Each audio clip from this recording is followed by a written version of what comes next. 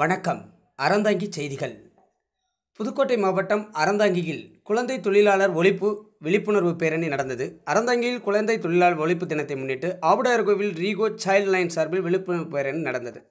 பேரணியை அறந்தாங்கி ஆர்டிஓ பஞ்சபரணம் துவக்கி வைத்தார். தாசில்தார் கருப்பையா, அரசு ஆண்கள் மேல்நிலைப்பள்ளி தலைமை ஆசிரியர் ராஜசேகர், குழந்தைகள் கடத்தல் தடுப்பு பிரிவு சப் இன்ஸ்பெக்டர் வைரம் ஆகியோர் முன்னிலை வகித்தனர். பேரணி அரசு ஆண்கள் மேல்நிலைப்பள்ளியிலிருந்து புறப்பட்டு நகரின் முக்கிய வீதிகளின் வழியாக அறந்தாங்கி யூனியன் அலகம் நிறைவடைந்தது. பேரணியில் அரசு ஆண்கள் மேல்நிலைப்பள்ளி மாணவர்கள் குழந்தை தொழிலாளர் ஒழிப்பு குறித்த பதாதைகளை ஏந்தி கோஷமிட்டவாறு சென்றனர். இதில் மாவட்ட குழந்தைகள் பாதுகாப்பு அலுவலக பணியாளர்கள், சைல்டு லைன் ஒருங்கிணைப்பாளர் கணேசன் உட்பட பலர் கலந்து கொண்டனர்.